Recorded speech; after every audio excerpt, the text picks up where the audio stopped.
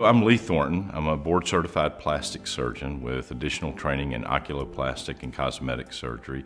I started this practice here in 1998, so we've been going right at 22 years now.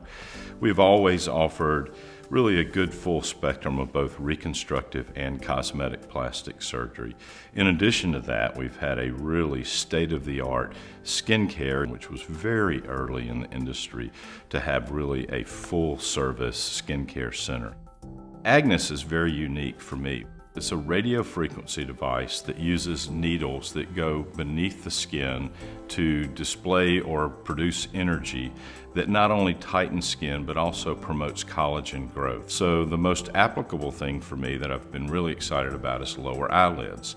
We see a lot of patients who come in, younger patients all the way to older patients, that they hate the bags under their eyes. AGNES, what it does is really selectively go in and diminish or shrink those lower eyelid bags non-surgically. And when I say non-surgically, patients can drive themselves to the office, have the procedure done, get back in the car and drive themselves home. Minimal downtime, minimal pain, and excellent results.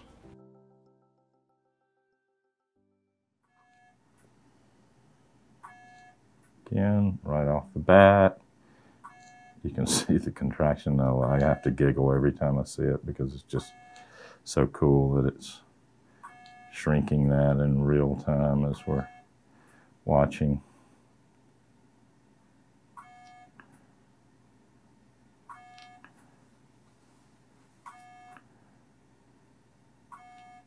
We'll start right here on the medial.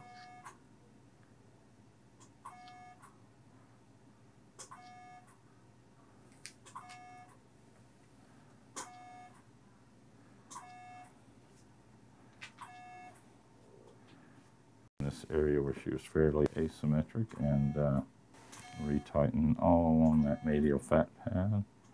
Again, nice contraction still even as I go back over this area the second time. Another application with AGNES that has been huge is not only the lower eyelid bags, which is kind of the home run, the obvious thing that this can be used for, but also when people begin to get some jowling in this area, so they start having a little more fold coming from the corner of the lip down, so-called melolabial fold or marionette line, is another wonderful area to use AGNES for, and we see great results with that as well. You know, it was a surgical option for the patients that I'm talking about.